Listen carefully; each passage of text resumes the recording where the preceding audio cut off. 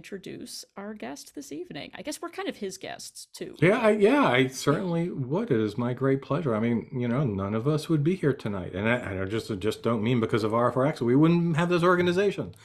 So yes, Dr. Darrel is the founder and president of this very organization, Recovering from Religion. He's been a psychologist for over 30 years and the author of 4 books, including The God Virus: How Religion Infects Our Lives and Culture, and Sex and God: How Religion Distorts Sexuality. Dr. Ray has been a student of religion most of his life and holds a master's degree in religion, as well as a bachelor's degree in sociology, anthropology, with a doctorate in psychology. Welcome, Dr. Ray. Thanks, Rob. Thanks, Kara. Kara, we know you're helping people. And as a result of that, I've asked Gail to double your volunteer salary. So, I'm yeah, so rich. Amazing. You're gonna have that big, you're gonna get the big bucks. Big atheist money. Yes. Yeah, right. Helen's been getting it all along, but you're finally gonna get some of it. Maybe she'll share some of hers with you. Ooh. Anyway, thanks for having me. I have been looking forward to this talk. Helen was involved in an earlier talk I did a couple of months ago. And this is a subject I've been looking at literally for 20 years. I've never really sat down and said, okay, I want to put this together and really understand what we're looking at here. So tonight is my second effort to do this. This is not an easy thing to talk about. And I hope you'll listen carefully to what I have to say and formulate your questions, because I think some of the stuff I'm going to say is worth debating. Let's just put it that way. And I'm not here to say I've got the right answers. I hope I've got the right questions, but I'm pretty sure I don't have all the right answers. And a year or two from now, who knows? I might change my mind on some of this, but for now, this is kind of where I'm at. So to begin with, I think it's helpful to try and look at us as a species, and look at how we function. What are our tendencies? And finally, how does culture impact our behavior? Now, those are all wound together. So it's not an easy thing to do to see how this all works and how culture impacts us and how our biology does. But that's what we're going to try and do. I think we can make some best guesses and estimates about our behavior and our sexual tendencies if we have an open perspective and try to include cross-cultural comparisons, even cross-cultural and cross-species comparisons. I think we can really learn a lot by looking at other cultures and looking at other species. And we'll do some of that tonight. We're going to be using both of these methods to understand the cultural and behavioral movements that we're seeing today. And I hope to explore some of the interesting ideas about men, women, sex, sexuality, that I believe are impacting a wide range of behavior and fundamentally changing our patterns of mating and relating to each other. So I'm going to begin with 2 hypotheses. First, we are in a time of very rapid change that is upsetting old patterns of sexual relations and behavior. Hypothesis 2, men and women are impacted by these changes, but the impact on men has not been widely explored or understood. Now, I will not be specifically discussing trans or non-binary identities. They are certainly impacted by what I'm going to talk about, but I'm just going to be focusing mainly on people who identify mainly as male or female. So first, let's begin with something that may seem obvious. A male animal who does not have the right mating ritual will not find a mate. For example, a male songbird who does not have the right mating songs will not be attractive to the female of that species. These things are somewhat inherited in many animals, but in many songbirds, in fact, virtually all songbirds, there is a lot of learning required to learn the right songs for a specific territory. If you take a songbird to a different territory, the local songs may be so different that females will not respond. In other words, birds have culture. In fact, some of the research on songbirds even calls it bird culture. In many songbird species, the male actually spends a good deal of time in adolescence learning the songs that will make him help him find a mate later. Of utmost importance, the adolescent generally learns his songs from his father or from other dominant male tutors in the immediate environment. Without good male role models around, the adolescent songbird will have a hard time learning the songs that will get him a mate later in life. And I want you to keep this in mind as we talk tonight. So, birds, that was birds, songbirds. Not all birds are like that, but songbirds are. So I just want to be clear about that. Now let's look at humans. Humans have almost no genetic program for mating. Basically, our brain says, watch the world around you and learn from the local environment and the signals for mating. You learn how to mate from your local culture. You aren't, I mean, a cockroach knows how to mate. It's genetic right in them, but that's not the way we do it. We could see that mating rituals and beauty standards can vary dramatically across cultures. For example, body types that are attractive can vary very widely across cultures. This is so obvious that we don't even think about it. Why do some people in African tribes have what is called steopygia, or very, very large butts?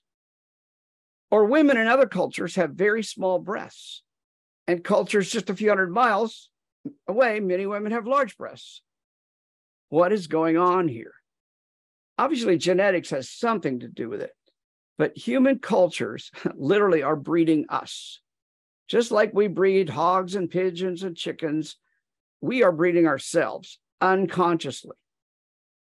Not only are beauty standards and attractiveness standards quite different from culture to culture, but mating signals can vary dramatically as well.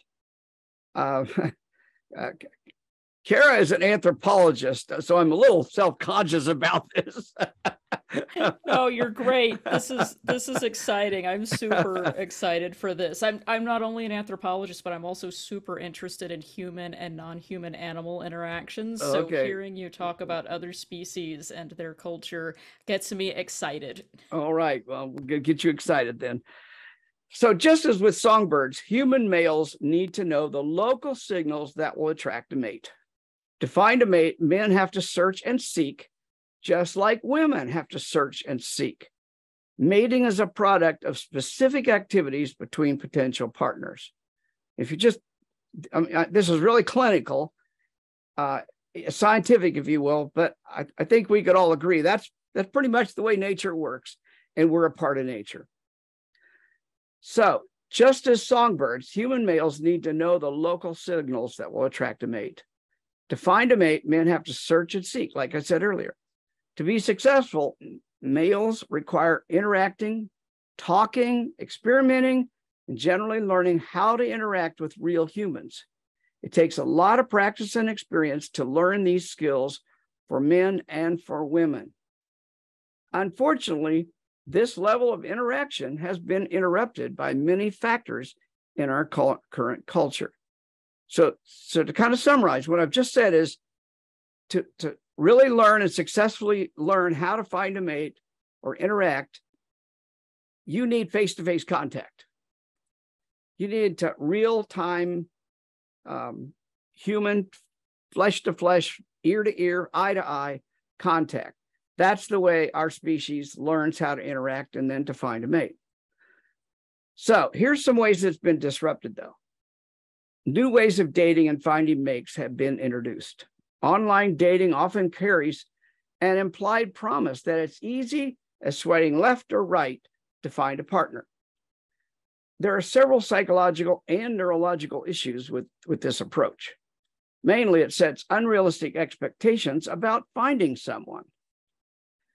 Research shows that 70% of members of online dating services are men. And those men are generally only interested in the top 20% of women based only on looks. I mean, think about that. You got 70% of the members are men.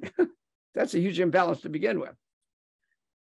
On the other side, women are only interested in the top 20% of men based on apparent access to resources. There's actually quite a bit of research on this lately. So men are only interested in women who have good looks or the looks of their culture, whatever that is. And women are only interested in the top 20% of men that look like they've got resources. They look rich, they got a good suit on or whatever. This means that trying to date online involves a huge amount of rejection and leaves someone open to all sorts of deception and games. And those games get played all the time on internet dating services. I speak from some experience here. I was involved in the internet dating world way back in 2000, the year 2000, when it was first getting started. And I interacted on dating services for about 10 years. Now I know a lot has changed in those 10 years, but I really saw, I almost did it, not just personally for dating purposes, but to really see psychologically what was going on, because I could see this was an important new development. At the time, I didn't know if it was good or bad. I'm sure it's good in some ways, it's bad in others. There's a second thing that's interrupted us, and that is new beauty and attraction standards that are being implanted in our brains without our knowledge or permission. These standards impact our choices and are often outside of our consciousness. As an example, I read this funny and very fun book by Alexander McCall called The #1 Ladies Detective Agency. It's about Madame Precious Ramatsui. I'm sure if I know how to pronounce her name. And it's about her detective work in Botswana, Africa. Madame Ramatsui complains that she is a woman with a big butt. When she was growing up, all the men were attracted to her. But nowadays, men are only looking at women with small butts, like in the magazines. This little incident in a novel is playing out all over the world. Beauty and attraction standards are being imposed on our brains through the movies we view, the magazines we read, the porn we watch. People all over the world are often in a race to reform themselves into the latest attraction standard. This is a confusing game that some people are good at playing, others have great difficulty playing this game. Now, it's a biological game we're playing. We want to mate, we want to reproduce. That's a drive that we all have. But it's still a game, just like it is with the songbird.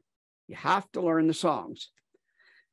So you may think my songbird analogy is a bit far off, but I will submit that birds have less to learn than humans about mating.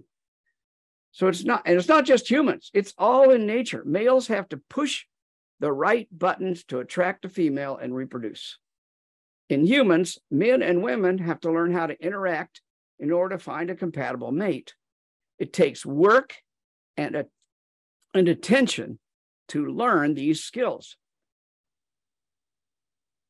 And Dr. Ray, I love that you brought up the fact that the skills, like with the bird societies you mentioned, with human societies too, the skills that people are going to be most successful with and the traits and the attributes are going to vary depending on where they are. And I just posted a link in the chat to an article I read recently about how in South Korea, ideas about the attractiveness of men with muscles or large muscles, look like they go to the gym a lot, is in some ways opposite to what we think of in the US as what is an attractive masculine body. And so I just thought I would add that in. By the way, I'll put some links in the chat later when I'm finished here. I've got references to a lot of the things I'm talking about, but I wasn't aware of that one. That's good.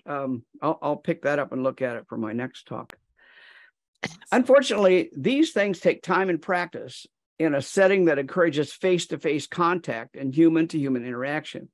And I would suggest that humans need the smells, the touch, the tone of voice to make a real possible connection. The time a person spends on the phone or the computer screen is time that is not used talking to a real human being, hearing their tone of voice, listening to their stories, watching how they react, look at their body language.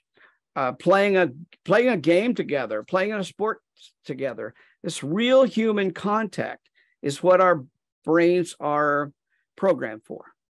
So our brains have been programmed to use all five senses to find a mate. The less opportunity to use our five senses, the less skilled many people will be in interpersonal skill development. And we already know that, I mean, some people are just naturally very skilled and they learn social skills really easily. Other people don't. Other people have a great deal of difficulty learning certain kinds of social skills. So we're already on a spectrum, if you will, of skill development.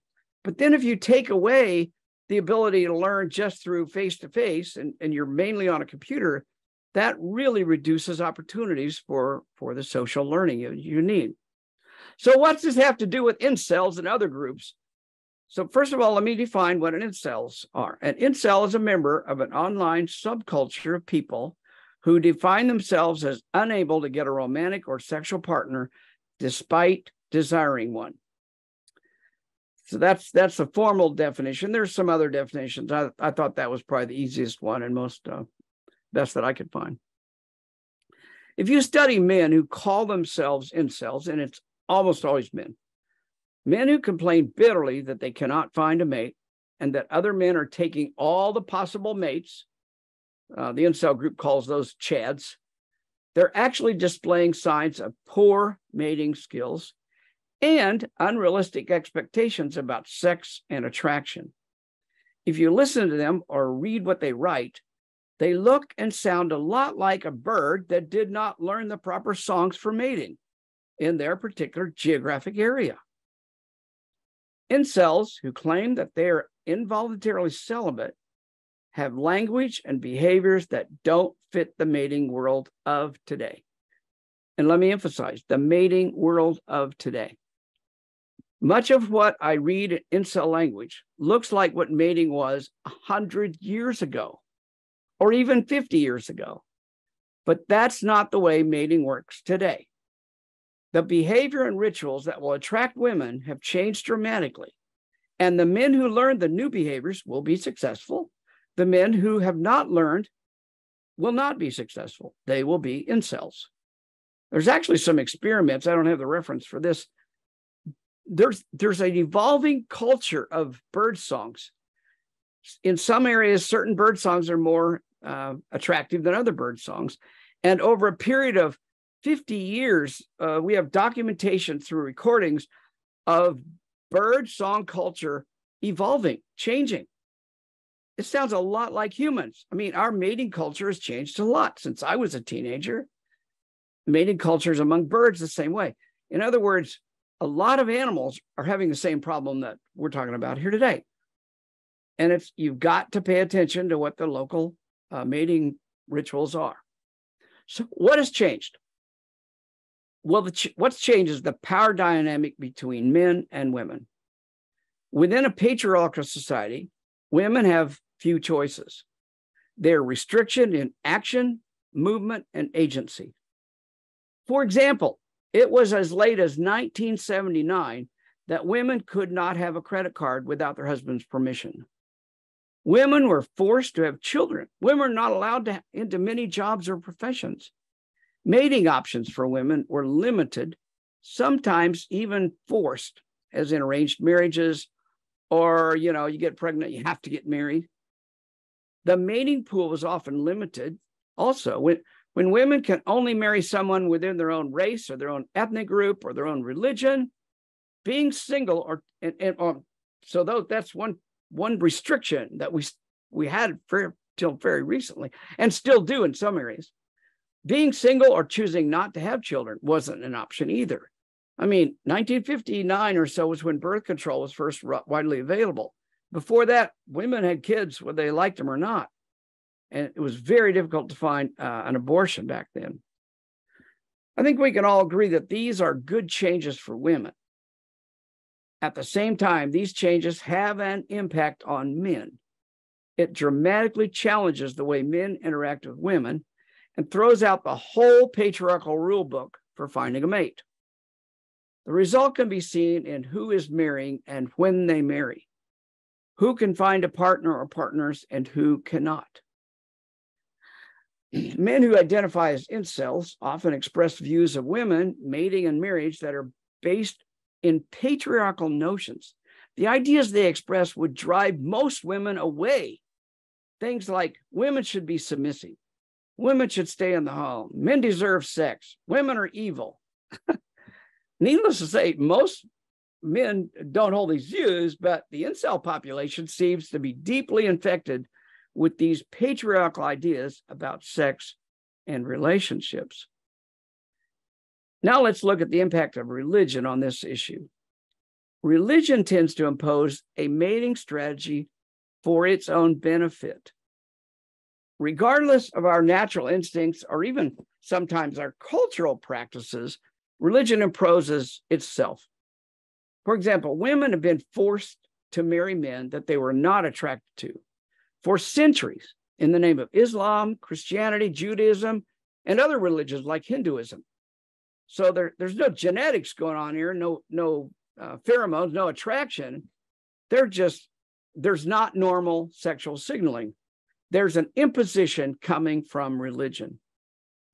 This can even be seen today in purity culture, where religion says there's no sex before marriage, you can't masturbate, you can't have lustful thoughts, you have to marry someone that you have very little information about and certainly no sexual experience with. In religious mating, you may not be responding to each other's based on normal signaling. Now, by signaling, I mean the smells, the touch, the sounds. You're not responding to those things that your brain is programmed to interact with, but you're responding more to religious expectations. I can't tell you how many people have told me in my career, how many people have told me that they got married to the entirely wrong person because their church expected them to get married, have kids, and raise their kids inside the religion without regard to attraction or attractiveness. So that was when I was growing up, I knew a whole lot of people that got married because, the religion said you can't have sex. So they got married basically to have sex, and it was totally the wrong person. There was a hell of a lot of people got divorced out of my cohort as I was growing up. Now let's confirm hormones make everybody seem attractive sometimes. Exactly.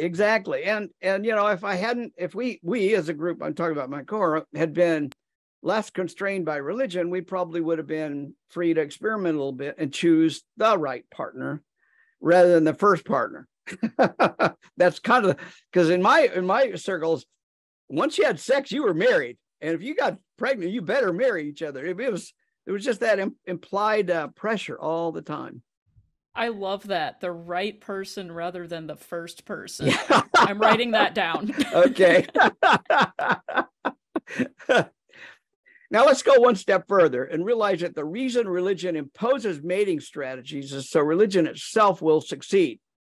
Not because you want to marry that person or are even attracted to that person. It's because religion wants children that will be indoctrinated into that particular religion. That's the whole one of the main reasons I wrote my book, The God Virus. I extensively write about it in that book. So religious mating strategies were actually very convenient for the male. And here's the interesting thing. It guarantees that men can get a mate. I want to underline that. Religion guarantees that men can get a mate. Now, I'm not talking necessarily about today's religion, because religions are having to dance real quick around some of this. But it wasn't that long ago that, that's where you got your mates, most of it right within the religion. So to use our bird analogy, they didn't have to learn the songs. They didn't have to learn how to attract or be attractive. They just married who the religion told them to marry within the limited pool of candidates. They could impose them, the male, I'm talking about men, could impose themselves on someone under the guise of religious beliefs. This is still true in many countries, in both India with Hinduism and in Saudi Arabia with Islam. Women often have no choice. Men can use religion as a way to impose themselves. So we're kind of messing with the natural order of things when you don't let people use their natural five senses to choose a mate. Now, fast forward to today. with the decline of religion, especially in Europe and North America, many religious practices have been eliminated.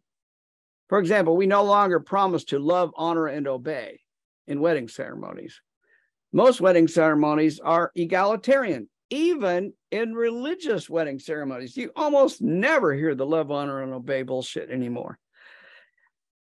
I don't care what. I've been to a number of religious weddings. I haven't heard those words in 50 years probably. So let's widen our understanding beyond just traditional religion, though.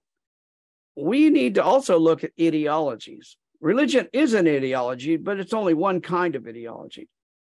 We are seeing ideologies among incels, but also other ideologies like the Proud Boys or the Oath Keepers or the Christian nationalists, and there's others. They're springing up all the time. These ideologies espouse ideas rooted in patriarchy, white supremacy, and Christian sexuality. It may seem obvious, but ideologies influence our biological choices. It's pretty obvious that white supremacy ideology prevents many people of different ethnic or religious or racial backgrounds from marrying each other. It wasn't that long ago that Catholics couldn't marry Protestants, Jews couldn't marry Catholics, and so on. Ideologies influence our biological choices. So how does this relate to our current subject? The ideology of incels, white supremacy, Christian nationalism will influence the choices someone makes. If they buy into male supremacy ideology, they have a difficult time finding a woman who agrees with that ideology. They may be incels by virtue of the ideology they espouse. So if you read their stuff, it sounds like they're the victims. But when you look at what they're saying, you realize, no, they're perpetuating. It's an ideology that has gotten into their brain. Now, I want to be careful there because I am not blaming these people. I'm not blaming an incel for their attitudes and beliefs any more than I blame a Catholic for their attitudes and beliefs, or a Buddhist for their attitudes and beliefs. They're all infected with an ideology. One just happens to be religious. The other one, I don't know what we call it.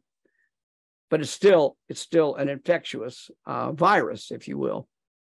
Well, and I love the way you put that, Dr. Ray, that, it's an infectious ideology that gets in people's minds. And I definitely see the connection between, this incel ideology and, some of the evangelical, patriarchal beliefs that are in some church cultures in the US. And I'm kind of ruminating on what you're saying. Ruminating is the wrong word. I'm chewing on what you're saying here. And I think that's a really insightful point. I'm trying not to say interesting because it has come to my attention that I say that very often, but I think that's a very insightful point. I think it's interesting that you noticed that, Cara. Yeah, really? Was it interesting? Very interesting. Yeah. Interesting. No, but I love that because it's almost like I can see how it would be, very disappointing to, be not as successful at the mating strategy like you described. And isn't it tempting to grasp at this ideology that's floating around in the culture that you're in and say, aha, I'm justified. There's not something wrong with me. There's something wrong with them. I think you made a really good point there. Well, thank you. I don't think we need to go a lot further to realize that ideology makes people even go against their most basic feelings. For example, a gay man or a woman marrying someone of the opposite sex due to religious pressure or ideological pressure. I can't tell you how many times in my career that I've met gay men or women who married someone of the opposite sex and regretted it years later. They ignored their natural same-sex attractions or were forced to ignore them as a result of their ideology or their religion.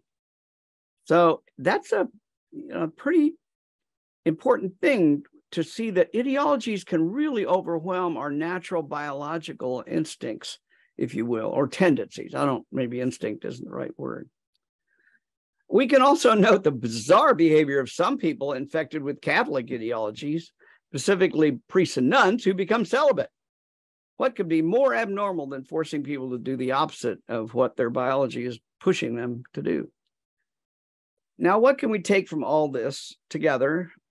Let's start putting it around a framework, if you will. What's going on, and not only with incels, but also with other male supremacy movements. For males and females, finding a mate is hard work.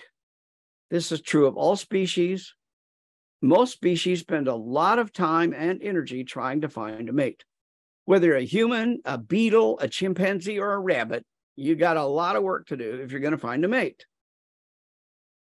Now let's look at the ideology being espoused within the male dominance culture movement, including incels and the pickup artists and the Proud Boys, oath keepers that I mentioned earlier. These ideologies are preaching ideas that will impact sexual behavior and their ability to attract. They're preaching almost literally, in a religious sense, that men should always be dominant, women should be submissive, men who don't display alpha male behaviors are less than real men. These ideologies also preach against masturbation, and they berate men for self-pleasure. They preach that all men who are true alphas should get the most attractive women. I mean, this list, I could go on and on. I'm just giving the short list of what I see in the discussion groups and places where incels interact with themselves. Now, it will not be any surprise to you that these ideological ideas and expectations are pretty far out and radically against what most women are looking for in a mate in our current culture. If a man believes this ideological approach to mating, he will also be so out of sync with women that he may never find a mate. The ideology also sets him up to be a poor caregiver, poor husband, poor father, and potentially abusive to any partner he might actually connect with. It's already hard enough to find a mate, but when you add all this baggage, it's impossible to find a mate. I don't know how. I mean, I do know some pretty misogynistic men who have found a mate. I'm not saying it's impossible, but you're adding difficulty points, I guess you could say, to use the Olympic scoring system. We can even see this ideology being publicly discussed and displayed in a recent post by Donald Trump, made in praise of Nick Adams, a leader in alpha male culture. Nick Adams currently has over 2 million Facebook followers. Here's what he recently tweeted. This is what Nick Adams tweeted. This is what Donald Trump praised. Here's what, quote, "When a woman is cooking dinner for me, here's how we split the responsibility. She cooks, I eat, she cleans, I head to Hooters." I saw that video. I could not believe it. Yeah. And yeah, so this is, okay, I'll just move on because I think that says enough. This is not a good mating strategy in a world where women are 66% of college graduates, 70% of medical students, and I think I read 70+% of all valedictorians in high schools are women. And male college graduates have dropped from 70% to 40% since 1980. There's been a 30% drop in male college graduates in those 40 years. On the whole, women are now better educated than men. Better educated people tend to have higher standards for a mate, more awareness of their choices and their power in the world. Now, I'm most interested in the root causes of behavior, especially behavior that is counterproductive and hurtful to oneself or others. Women all over the world want a partner. Most of those women want a male partner. So the ideologies I've discussed hurt men and women alike. It prevents people from creating satisfying partnerships and having and raising children. It's a huge disconnect. This is a very difficult thing to discuss because it's easy to fall into the trap of blaming one side or the other, or finding excuses for all sorts of behavior. I'm here more as a an observer, as a scientist, I want to try and understand the behavior. I don't think it's helpful to point fingers and blame people. But our culture is changing very, very rapidly. The roles between men and women are radically different than they were 50 years ago. Men no longer have a clear path to partnership that was once available through patriarchal and religious training. Think about it. There was a clear path. When I was growing up, getting ready to get out in the real world, there was a specific path that I was taught very early on. Here's how you get a woman. So get a mate, when you should marry, I should have kids. All that was very clear to me and my cohorts. That has changed a lot. Women have new status in the society, which means they have choices they did not have 50 years ago. And you have to remember that in 1979, women couldn't even own a credit card without their husband's permission. I actually remember that. I mean, I date myself here, but I remember when women could not get a credit card without my wife could not get a credit card without my permission. And I was married at the time. Okay, I know this is a little bit off topic, but I want to dig into that. How did you feel about that at that time? Did you feel Well, like, oh yeah, this is normal? Were you offended by it? How did you respond to my that? wife and I both thought it was bullshit. And we thought it was bullshit from the day we got married. I mean, we were both pretty liberal. So no, I never bought. I've always had the curse of being liberal in a very conservative society. Even as I was going to fundamentalist church, I never believed this stuff. That's another story, of course. But yeah, Ooh, that sounds yeah. like a topic for another talk. Yeah, I've given that talk some other places. I love it. So these changes are not just superficial. They have fundamentally changed how men and women relate to each other and create an entirely new power dynamic that's unlike anything in Western history. Indeed, I would suggest even in world history. There have been cultures in the past that women had far more power. I'm not saying that, but on the vast majority of cultures in the last 5,000 years or so, that hasn't been the case. This change means that if men want to mate, they have to learn new songs, to use our songbird analogy. The old patriarchal ideas about mating, marriage, dating, sex simply don't attract women anymore. Just as adolescent male birds need an older male model to learn the right songs, male humans need male role models who will teach them the right ideas and attitudes that attract mates. Remember, I told you to remember that when I talked about it way early on in the talk about songbirds needing a close male mentor, probably their father.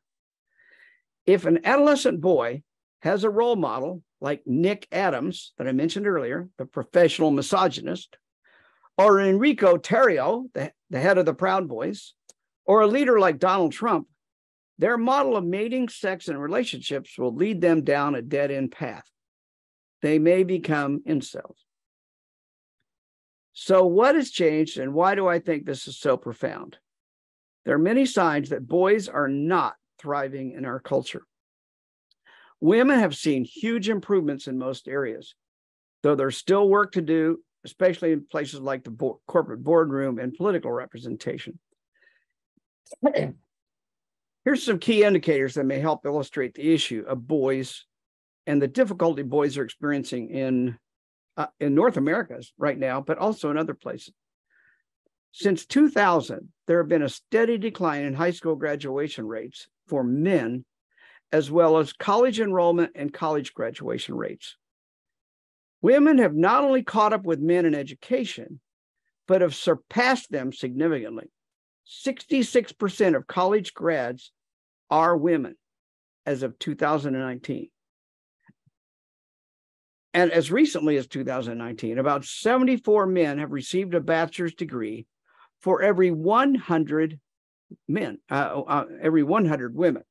So 74 men get a BA or bachelor's degree, and 100 women get one. Since 1974, women have consistently outpaced men in educational achievement. Among Black women and men, Black girls have virtually caught up with their white counterparts.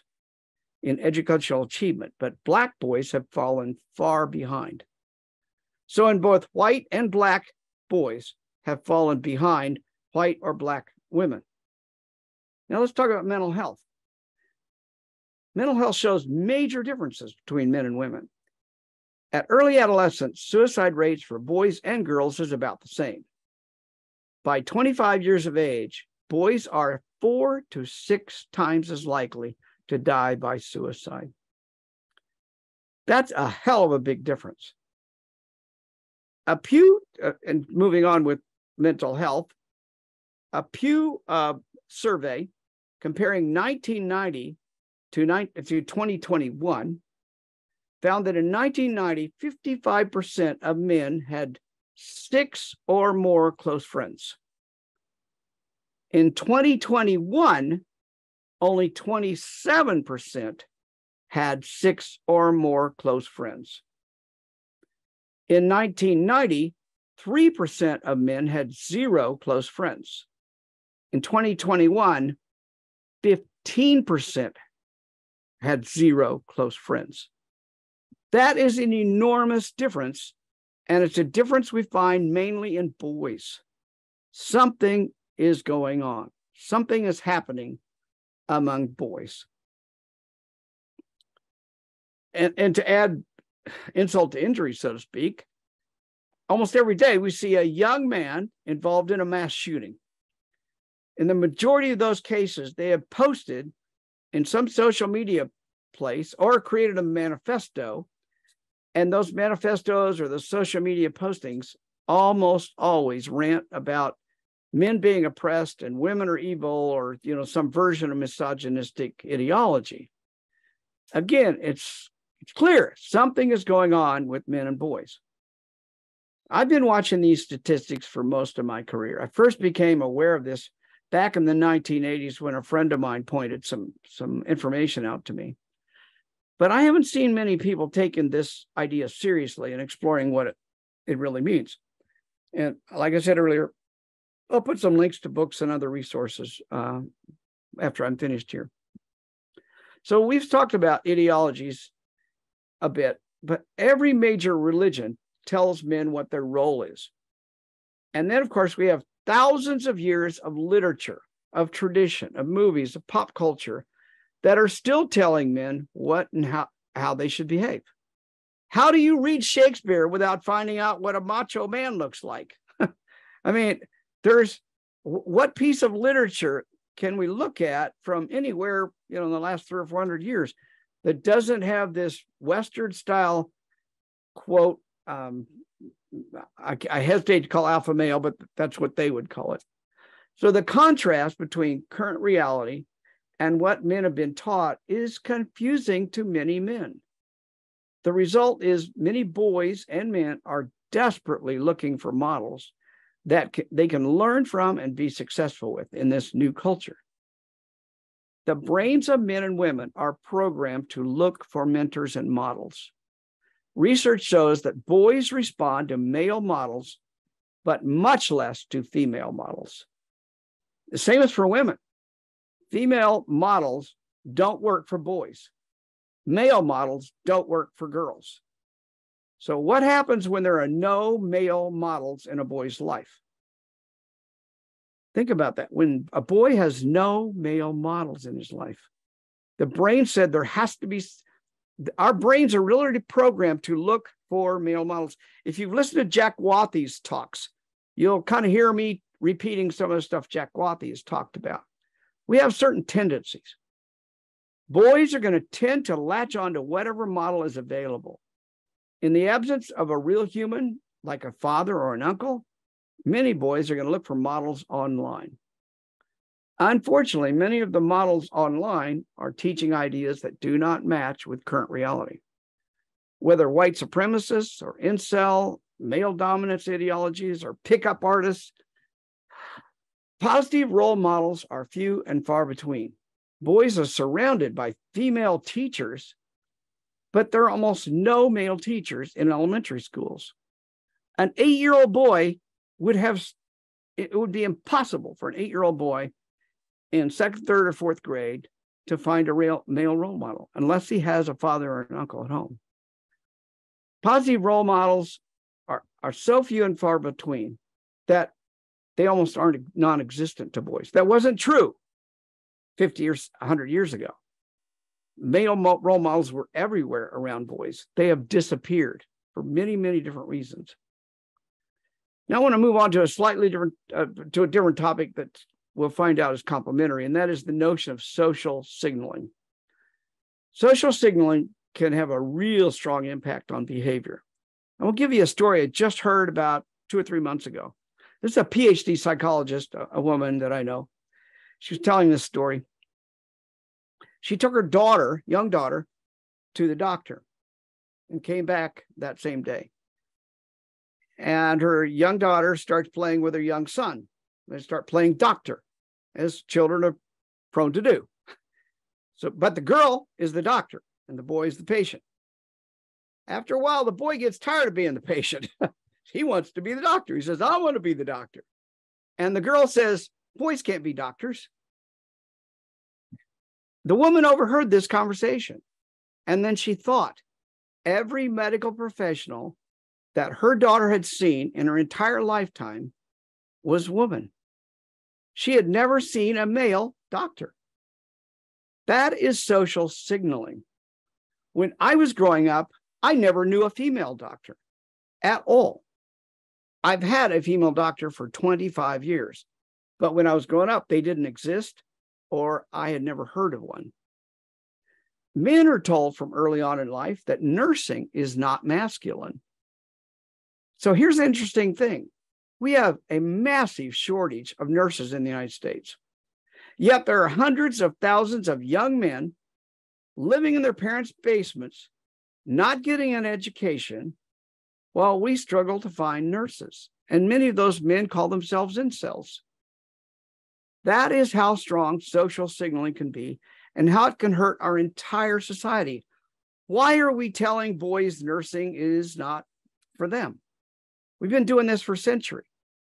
Even Florence Nightingale did not think men should be nurses. Now, I know that was 150 years ago, but still, the tradition goes far, far back. Now, let me move to one other little piece. Social signaling is, I could go into a whole lecture just on social signaling, as I'm sure you could too, by the way. I'm putting you down on the calendar. We're doing it. No, don't do that to me. We'll see. So looking at this whole thing, we've been looking at North America mainly, but I want to expand it a little bit more because this is not just a US thing. This is a cross-cultural thing. In Japan, they even have a name for it called hikikomori. And Kara informs me that I almost get the pronunciation right. Oh, you got it. So hikikomori. So that was the poll question, right? Yeah, right. Yeah. So look at we didn't look at those poll questions, but we can. Do you want to pull them up? Not right now. I'm on a roll. I don't want to do that just now. We'll do it at the end. Yeah, please remind me, girl. I'll forget it. Hikikomori is a phenomenon in which persons become reclusives in their own homes. They're avoiding social situations. According to the Japanese government, up to 1 million men could be classified as hikikomori. Now, there are a few women, but it's a small percentage. It's almost all men. The phenomenon is seen as a serious issue, and it has also been researched in Japan. In European countries like France and Italy. There's actually research there as well. Several interesting hikikomori characteristics have been identified in the research, and they relate very closely to what we call incel phenomena. 70 to 80% of all hikikomori are men. Hikikomori and incels both spend the majority of their time online, avoiding social interaction. Remember what we said about mating rituals and mating behaviors. You ain't going to learn mating behaviors online and sitting in your mother's basement. Similar underlying issues between hikikomori and incels can be found, like mental health problems, such as social anxiety disorder. A high percentage of them could be diagnosed with some kind of anxiety disorder, social anxiety disorder. Incels and hikikomori often claim they experience discrimination and alienation in society. They become afraid to leave their own homes. This is a pretty serious thing. And then when you move over to China, China has up to 23 million more men than women. It's a direct result of their one-child policy, in which female babies were systematically killed in favor of males because their culture values males over females. So now we've got 23 million more men than women, and this has led to some really devastating social consequences. Many of these men feel disconnected from the society. They're very discouraged. They literally have no hope of finding a mate. They can work their butts off and still not achieve anything. Women in China will not marry a man that doesn't own a house. That's pretty much the way it's been going. And there's a lot of research that's been happening the last 5 years about this phenomena. But marriage is a very different thing in China, and it's predicated on males owning a property. Well, if there's 23 more million men, then they're competing for a lot smaller group of women. And in getting discouraged, they stop trying. And this is called, they even have a name for it, it's called laying flat. The Chinese government was so concerned about this that they even appointed a commission to looking into the laying flat movement. So what do we do with this information that I've been exploring with you? Where are we going to go with it? Well, first, I think it's important to admit that men and boys are struggling. Just as the male songbird needs older males to learn proper songs, so do human males need older males. If you're a parent of a boy child, help him find role models. Try to keep fathers and father figures in your boy's life. So I think for all the benefits of all the benefits that women have shown and the ability to choose who they want or don't want to be married to, the loser in this equation, the winner in the equation is daughters. Daughters seem to do fine. Daughters do fine in families, in single-parent mother families. Boys do not do nearly as well. However, if the boy's father stays engaged, or if there's another male that stays engaged with that single mother's boy, the boy does fine. There's actually good research on this as well. So we should recognize that incels and other groups are likely a product of young men trying to find the models. If all that's available is the Proud Boys and Oath Keepers, that is where the boys are going to go for their model. It is a way of, it's because humans have this desire, need, and programming, and we've had it for hundreds of thousands of years. This is not an individual moral problem, as many people try to frame it. It's not a moral problem. It's a result of massive social change and the response of males to that change. We can hold two thoughts in our mind at the same time. We can celebrate the incredible gains of women while also acknowledging that men need a new roadmap, a new understanding of how to relate to women in society, how to be a man in this culture, how to be a father, a role model for their children.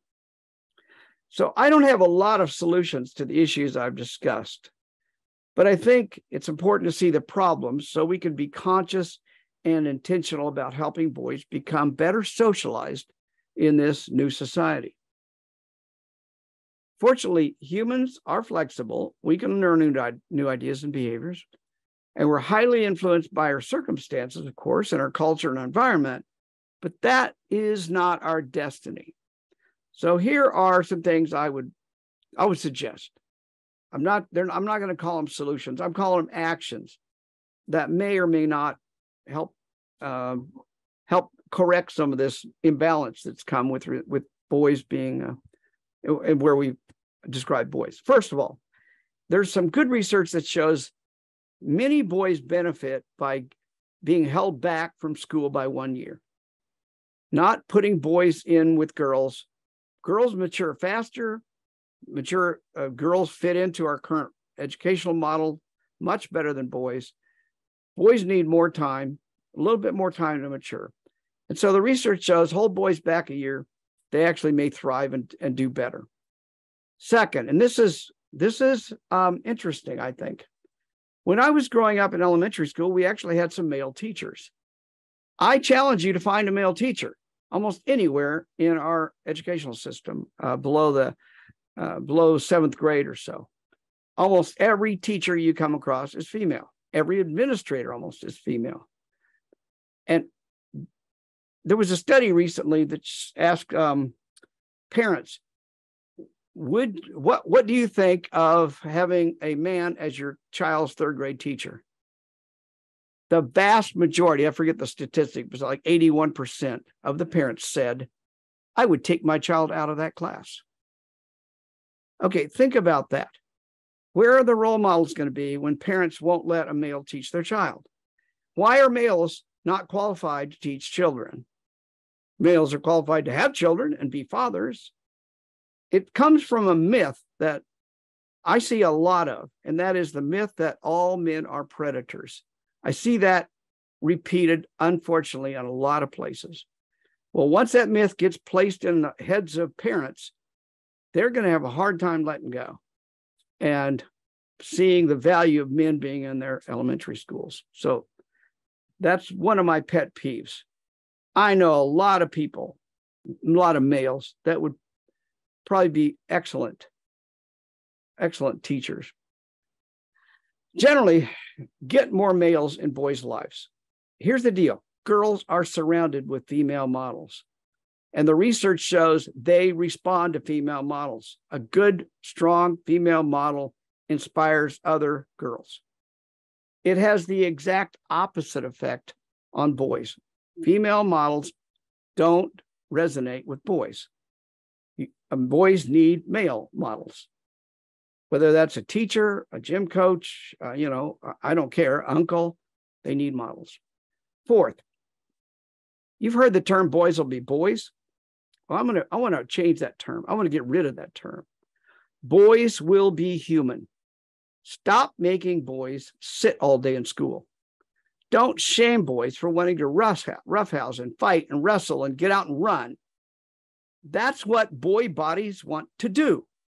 Now, girl bodies might want to do it too, but I guarantee you, most boy bodies need to be out in the middle of the school day running, yelling, screaming, roughhousing. That's what our species has always done. And I'm not saying girls can't and shouldn't do that, but boys absolutely need that. The vast majority of boys need lots of exercise. In fact, exercise in the middle of the day, not at the end of the day.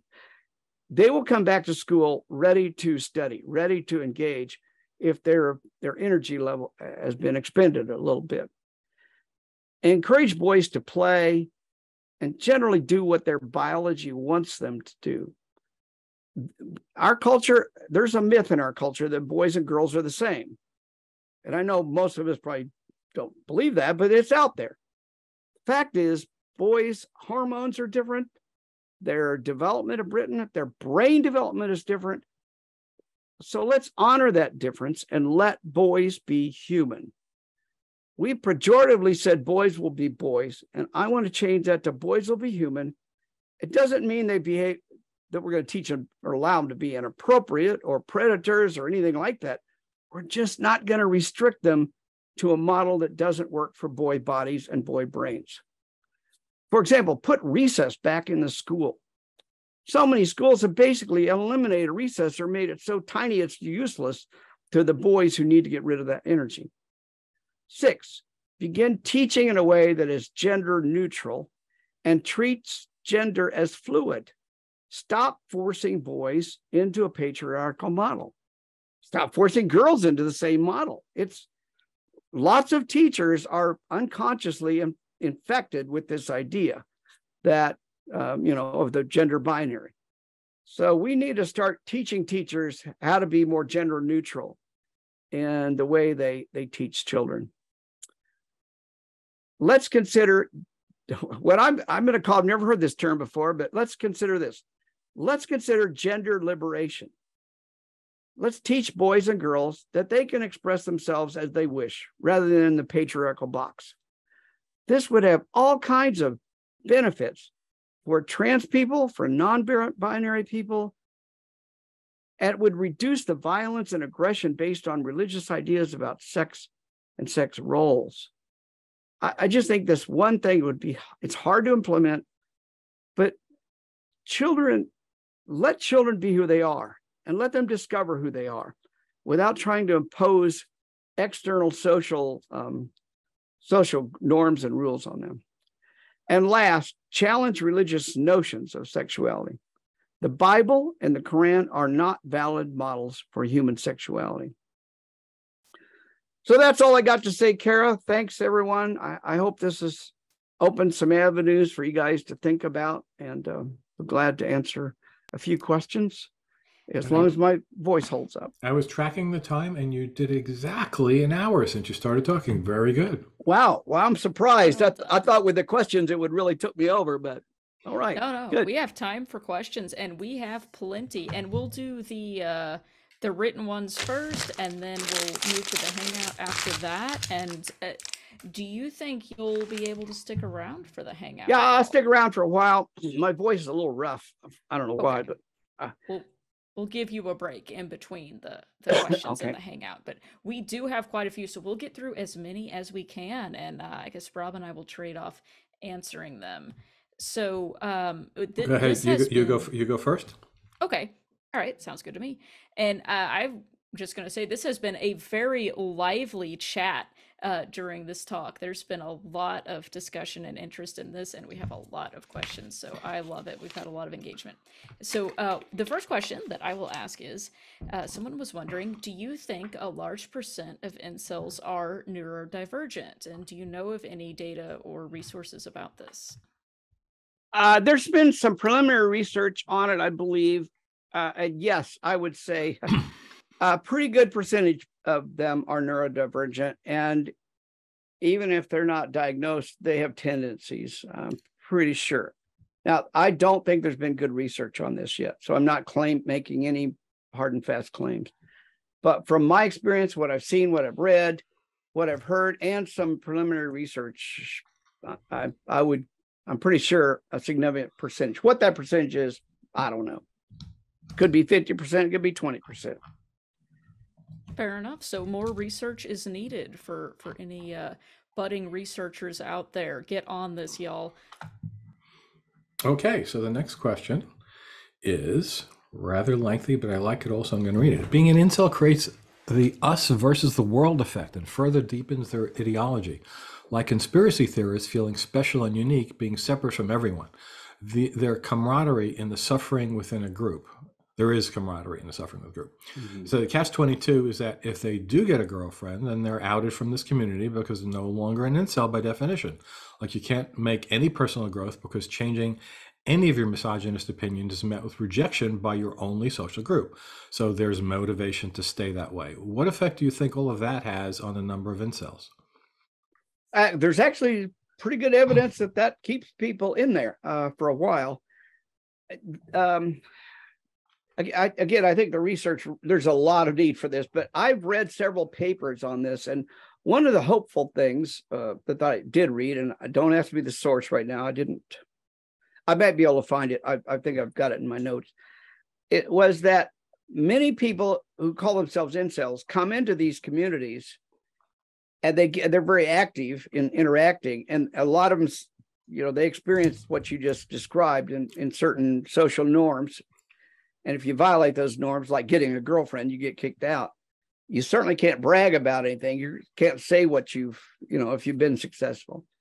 But so many, one of the researchers noted, because they did a frequency analysis of how many times various people interacted on the forum. And what they found was that men would come in and engage pretty intensely for about 3 months, and then they would disappear. They would stop interacting. Now, the researchers couldn't tell if they disappeared by way of just leaving or if they just got silent. They weren't sure which one it was. But it seemed like most of the participants stopped participating after about 3 months of fairly intense involvement. So that's kind of a hopeful sign. Maybe they saw this is going nowhere, or it just makes me feel bad, or it just, antagonizes my depression. Who knows why they left? But that's the only thing I know, Rob. I hope that answered a little bit of the question. Okay. So the next one is, does military enrollment among men and women have anything to do with suicide stats? Presumably more men enroll in military and thus go on to commit suicide. I wasn't aware there was a connection between the military and suicide. So is that correct, first off? Yeah, first off, the military has a big problem with suicide. And yes, they're, yeah, I'm not an expert, don't know a lot about it. I've got friends that have worked in that area, specifically Dr. Hector Garcia, who's been on this show before. So that's an interesting question because clearly younger people join the military, and if it's mostly men and they have a higher suicide, that might in fact influence the incel, the general suicide rate between men and women. Yeah, I don't know. I've not seen any connection there. You got to remember that our military is tiny compared to what it was 50 years ago. Mm-hmm. And so the number of people who have actually been in the military is actually very, very small. Mm. Yeah, but that's a whole nother subject. I don't have a good answer to that question. My answer is, I don't know. Okay. That's fair. And that's a good answer if you don't know. So another question is, do you think there is this dismissive attitude towards young men and boys in dealing with mental health and finding their way in society? I think that's the big problem that is unaddressed, unannounced, unrecognized. Yes, we have a tradition of saying boys shouldn't cry, boys shouldn't express their feelings. That's kind of a surface level symptom of how we treat boys' mental health. And I see a lot of dismissiveness in school systems. Girls are much more open to getting treatment for mental health. Parents are much more willing to pay for the mental health treatment of girls. That is not true of boys. Boys don't get the attention, and we don't take the symptoms of depression in boys are not the same as symptoms of depression in girls. Boys are taught to hide their depression. Girls don't hide their depression as much usually. Now, I don't want to overgeneralize here, but I'm just saying here's some of the problems that we face in trying to help boys through this time. Adolescent boys face a lot of pressure. They're supposed to be learning all this stuff. I mean, adolescence is where you learn how to mate, where you learn how to create relationships. And if you're not successful, you ain't going nowhere later. I mean, that's the fear, of course. And then there's the peer pressure of boys saying, well, you're a wuss, you're a homo, you're this or that. There's all sorts of denigration based on sex and sexuality in the locker room. And that can exacerbate mental health problems, of course. And then the school counselor doesn't pay attention to the kid when he comes in and talking about, their experience. And quite frankly, gym coaches are the worst. I look and I watch. Unfortunately, I'm involved and interact with some pretty high level coaches in my career, and they can be pretty. Let's just say they're not good role models for how to treat women sometimes. And boys pick that up and they bring it onto the football team, or they pick it up and they bring it onto the basketball team. There's real issues there. And I mean, it all wraps up into how do we treat boys' mental illness? How do we listen to boys? How do we take boys seriously when they're experiencing emotional problems? There's a big gap between how we treat girls and how we treat boys in that area. That might be encompassed by the phrase cowboy up as opposed to cowgirl up. No one would say that. Nobody. You're absolutely right, Rob. Right, yep. Right. Just suck it up. Right. Yep. All right. A rather long question here, which starts with something which I don't know is true. Hey, but I just want to say these are excellent questions. I'm thank you. These are good questions. Do we always say we have such smart people who attend RfRx? This proves it. We were just talking about that in the pre-show. Yeah, we were. All right, so this one, claims that, and you'll first address if the assumption here is correct, and then there's a question about it. Studies show that the more a man adheres to traditionally masculine gender roles, the least likely he is to do well in school or graduate, the least likely he is to seek mental health treatment, and the more likely he is to develop antisocial tendencies, especially when he grows up in a home with violent punishments from his parents. There's a lot of claims in there. What can we do to reverse this course and help society to change the narrative on masculinity by connecting it to more pro-social behaviors that promote healthier academic and mental health outcomes? Dang, I could write a doctoral dissertation on that, Rob. I don't even know where to begin. That's a tough question. So were the premises correct there? Studies show more man hears all that and therefore do worse. Is that true?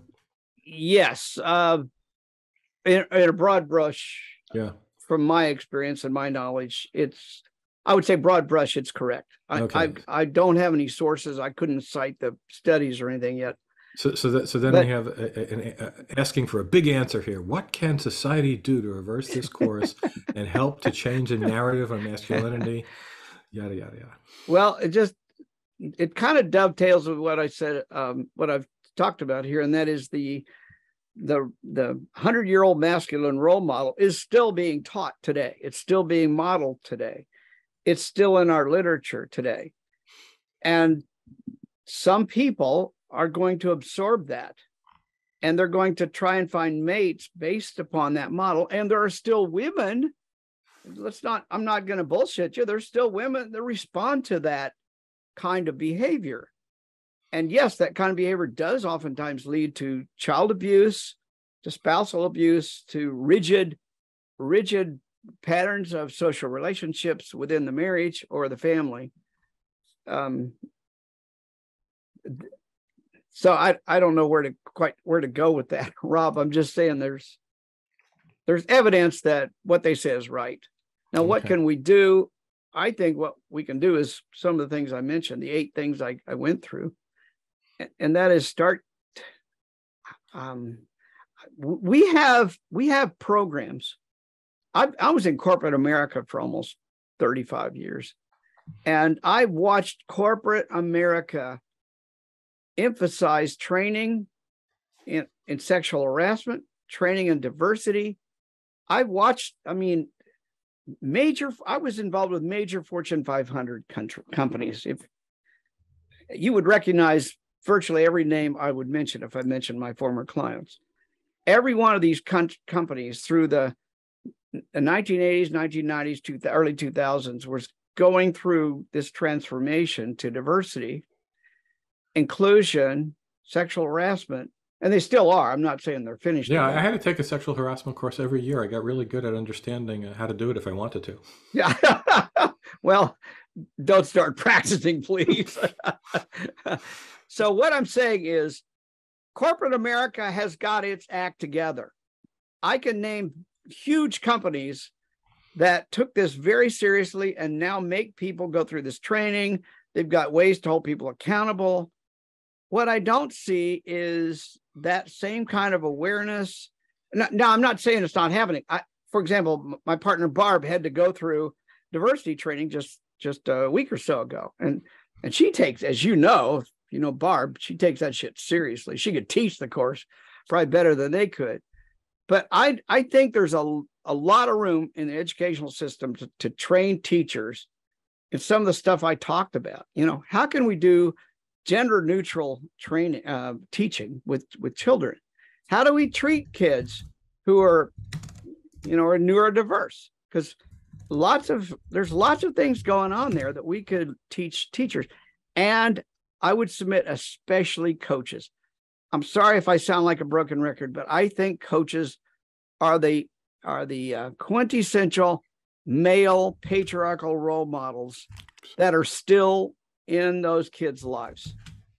They're not, and I think that is the source of a lot of misogyny in our educational system. I mean, just look at some of the scandals we've seen at college coaches. It's rife. It's everywhere. Assistant coaches.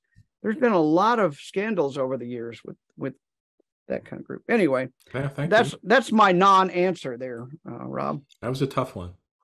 Cara, take the next one. Yeah, so we had a couple of similar questions on this part, so I'll kind of ask both of them together. But people were wondering about when you were talking about how boys don't seem to respond to women as role models. And so someone was wondering, why is that boys would reject women as role models? And is there some reason that they would think that a woman is not a good enough role model for them? And then a similar question was, given what we know about two mother households having good results raising sons, how do we square this apparent contradiction to the other data about boys needing male role models? Well, there's actually some pretty big research projects that are referenced in one of the books I'll put up here. The fact is that our brains are designed to find the models that are going to make us successful. A male, I mean, go back 5,000 years. If you're a hunter-gatherer in West Africa, the male role model is going to be the one that teaches you how to kill the animal to bring it back to the family.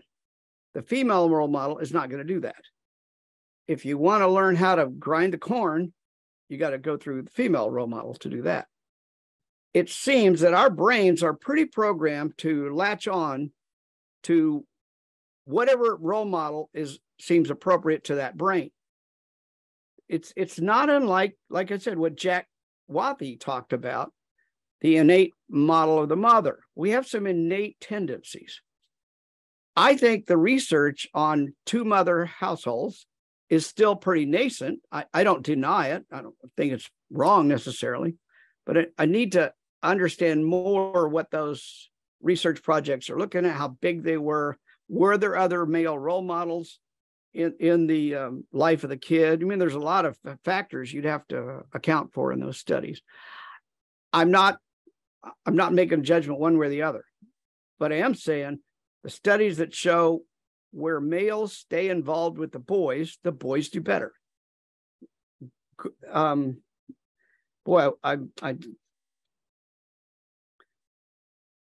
I'm drawing a blank on the name of the book. I'll reference it. One of the studies, well, I'm not going to go any farther with that. There's plenty of research to suggest boys need men and girls need women. In fact, I don't think that's such a radical idea, but yeah, anyway, that's all. That's my non-answer to that question. I'm pretty good at these non-answers. If I can find that reference, I'll bring it up real quick, but I don't want to hold us up. Go ahead and ask the next question. Okay, so how realistic is psychology and therapy as help for people who struggle with socialization, especially against, the way it was put here, was societal headwinds of how difficult it is to find community as an adult? Well, let me draw upon some of the good research on neurodivergence and different models for teaching those, mainly adolescents and children. There's some pretty good evidence that if the therapist has the right training and uses the right tools, you can take a child with pretty serious social deficits in terms of learning ability to learn social signals, and you can teach them how, through alternative, you can reprogram the brain to bring that through to allow them to learn how to socially integrate and socially interact with people. The brain is still pretty plastic. I mean, even adults can learn these skills, but it takes dedication, and it takes a therapist that has some training on how to do that. So my answer is therapy can really, really be valuable. And I know from personal experience, I had a good friend with a well, actually, now that I think, I've got two good friends with very neurodivergent kids, both boys in this case, and they both had a good therapist. I'm familiar enough with the therapist to know some of the techniques.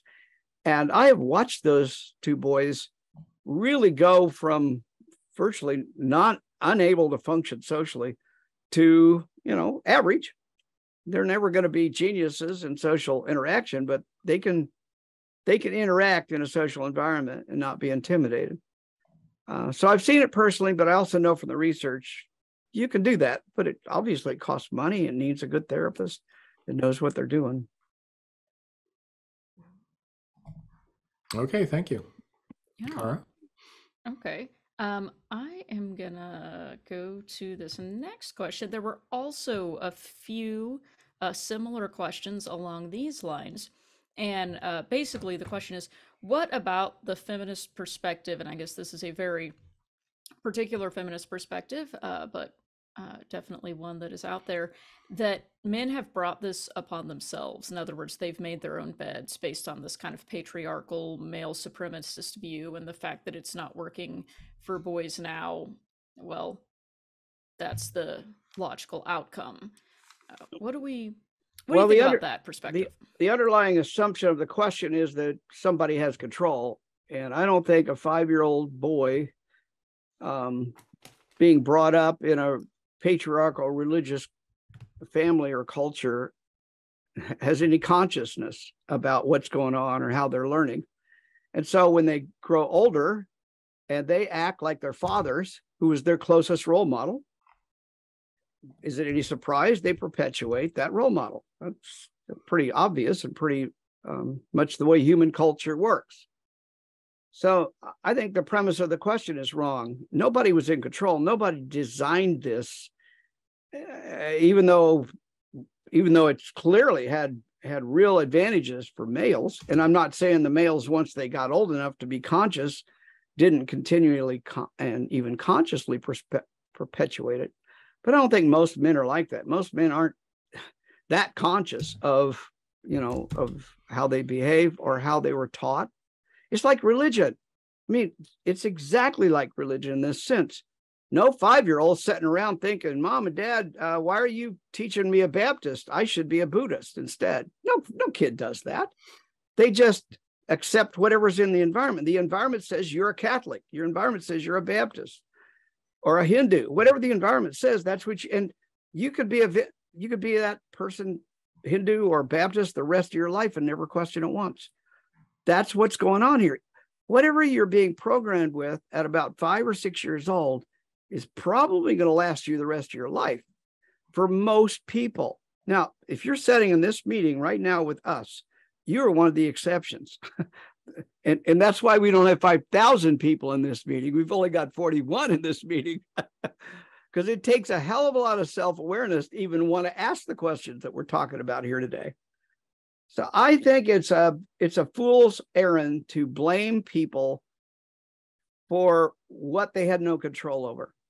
It actually diverts attention from teaching people skills and teaching people how to become more self-aware. So I would object to the premise of the question to begin with. I want to comment men and women and neurodivergent people and trans people and LGBTQ people. I don't care what kind of people you are. I want to come at you with compassion and empathy and try to understand who you are and where you're coming from. And if I'm going to say, well, you created this problem, it's all your fault, I ain't going to get very far. Nobody wants to hear that, especially when they know damn good and well they didn't decide which religion to be taught or what patriarchal ideas to accept. They just got them. They just got put in their brains. It's much more compassionate, Kara, to listen and understand than it is to blame and point fingers. And in this case, blame the victim. I was a victim of a lot of bad patriarchal ideas. And I know I perpetuated some of them when I was younger. So I'm not going to say I was responsible. I just learned them. I had to unlearn them, but it took years to unlearn some of that stuff. I'm still learning shit. Yeah.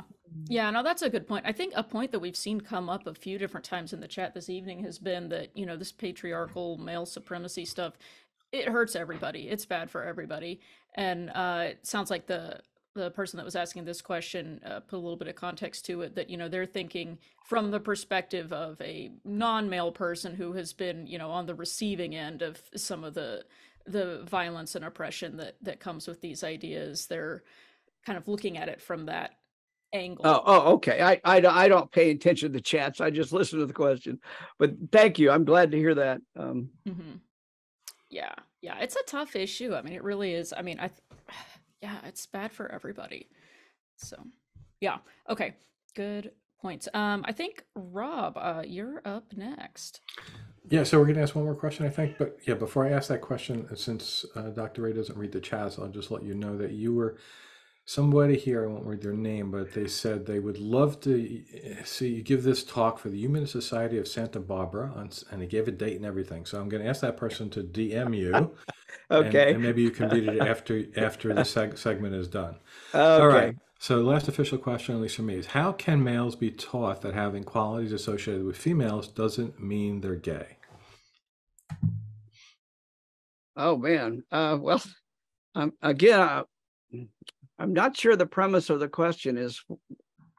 I wouldn't use that as the premise. The underlying premise, I would question. What I think we should do is to help people explore their own sexuality, and whether they're gay or not, or whether a specific behavior fits the stereotype of gay or not, is irrelevant. Let's learn and teach, especially our boys, because there's a lot of homophobia among especially adolescent boys. Let's try as parents and as teachers to teach adolescent boys what sexuality is, and that you have control over your own sexuality, and there's no such thing as, the stereotypes are not kind to us. They put us in boxes. So I don't know, Rob, do you have a different understanding of the question, or do you think I'm missing something there? No. I think I think you got it. Here's my rule of thumb, and it's a hard rule of thumb to learn and to practice. And I have not achieved perfection here. I'm not claiming that.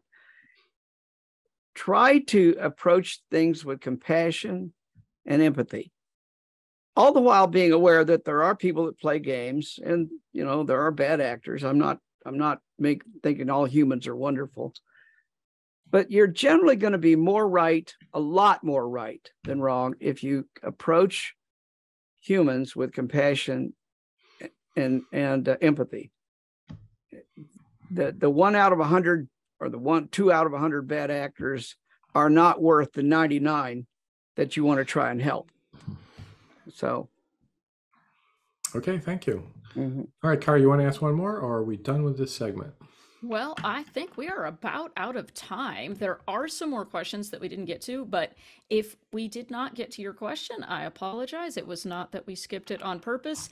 And if you want to stick around for the hangout, please feel free to bring it up there. And we'll move to the hangout here in just a minute, but I do want to make sure that we have time to wrap up, and we're going to have Helen come on and give us a couple of announcements here in just a second. So let's do that. Also, there was one other question, Dr. Ray.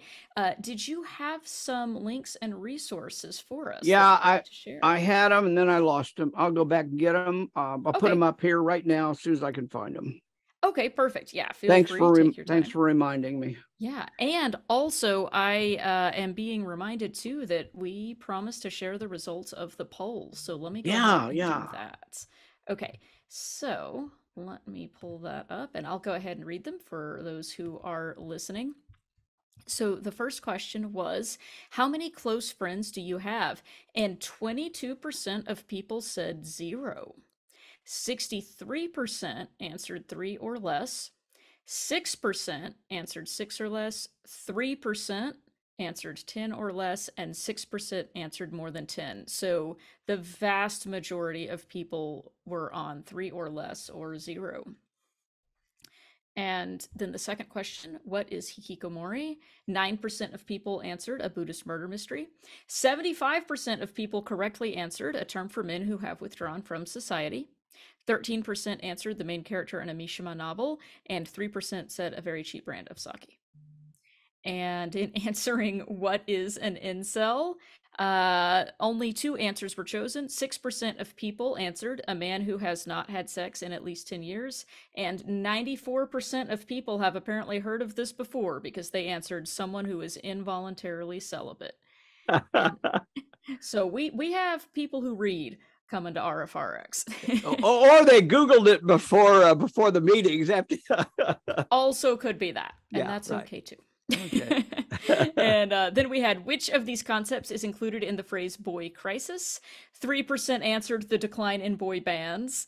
78% got the precipitous drop in male high school and college graduation rates.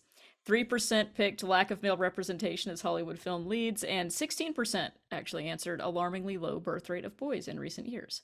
I'm very proud of the 219. They've got a combined 6%. Hey, Rob's over here tricking people. And then we had one final question. Who has the higher suicide rate at age 25 in the US? Is it men, women, or is that about even? And 94% of people answered men, and 3% each answered the other 2 choices. So most people picked out the expected answer on that one.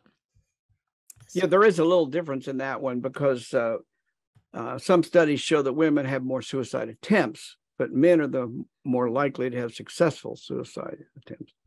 And that varies by study, but yeah. Anyway. I would speculate that that's because of choice of suicide method.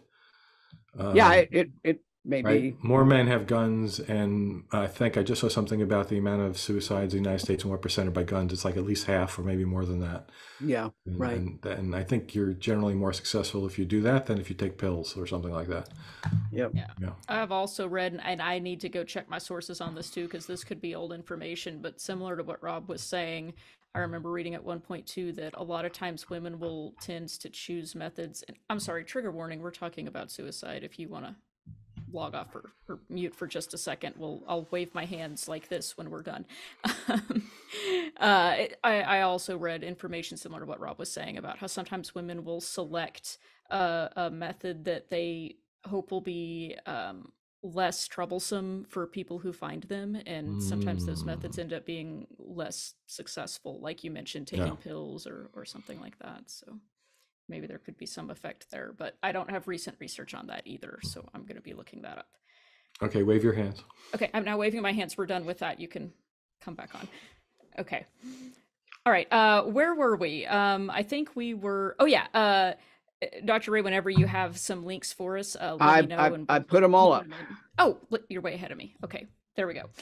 In that case, let us move on to wrap up here. And I am super excited to check out these resources as well. You're adding to my reading list that I'll never get to the end of. So thank you for that. And thank you for sharing all of this with us. This has been really interesting and thought-provoking, and we have had a lot of discussion going on in the chat. I think it's a topic that people are interested in learning more about. So thank you for starting off that conversation with us. And we will be back again next week with another episode, same bat time, same bat channel. And next week we are going to have Mr. Atheist, aka Jimmy Snow, who is the executive producer. Exciting. Yes, he is part of the call-in show The Line, which he says he does to pay for his true passion, which is making ergonomic wooden work-from-home furniture for ferrets. I think that's a joke. And he's also allegedly an ex-Mormon.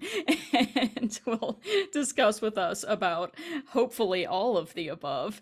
So join us for that next week. It is going to be a good show, I think.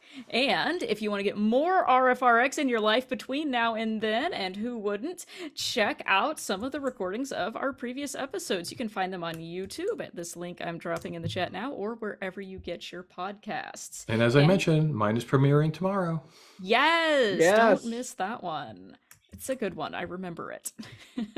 And if you have ideas for future topics you'd like to see covered on a show, or other questions or comments, you can email us at rfrx@recoveringfromreligion.org. And don't forget to check out the blog and the podcast. And Rob, do you want to tell people where they can find us on the social media? Oh, yeah, we're all over social medias. We got Facebook, which is Recovering from Religion, duh. We got a Facebook support group, which is facebook.com/RFR support group project.